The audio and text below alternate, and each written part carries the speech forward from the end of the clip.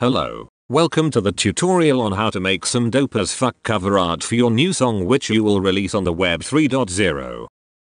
Today we are going to replicate the work GFOTY did when creating the cover work for the cover of Radiohead's Creep, so let us begin. Bevel and emboss is a vital element of making font look sick, but you also want to learn how to make a spiral all on your own to put on top of a photograph of yourself. Those are the three key elements to making artwork. So now, let us actually begin. First of all, you want to open up Photoshop and set your settings to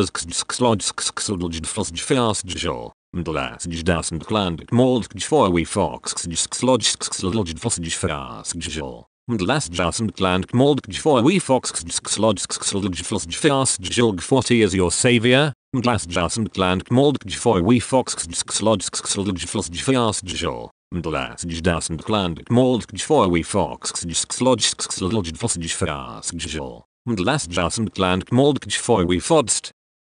But this isn't about Photoshop now, is it? This is about Creep, so let us start again.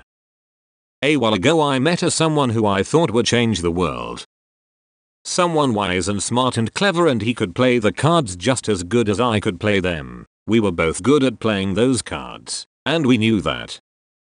I thought we'd see the world together, me and him. Him and I, we'd take our cards everywhere. We were essentially the magic circle, just the two of us. But what I didn't know back then was that I was the only magician and he was just a guy.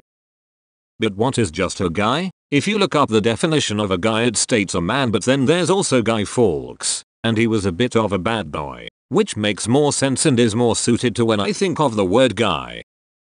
I began to generalize all these Guy Fawkes type creatures who I kept setting my eyes on. The ones who I thought would join me in the magic circle. The ones I thought would grab my hand on a restless night. The ones who would wash my hands when I couldn't be bothered. But none of them could compete with how I could do it for myself. My hands are my own body.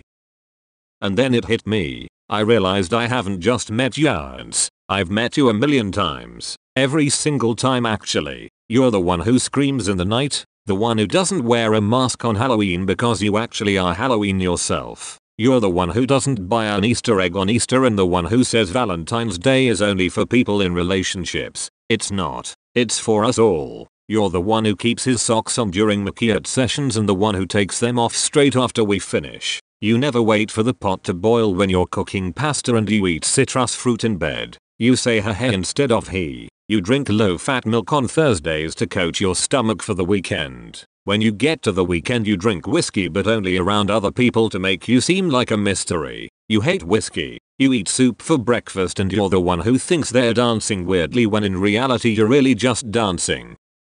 I never thought we'd get to this point, but I guess what I'm trying to say is you're all just creeps and you always will be. Sent from my iPhone.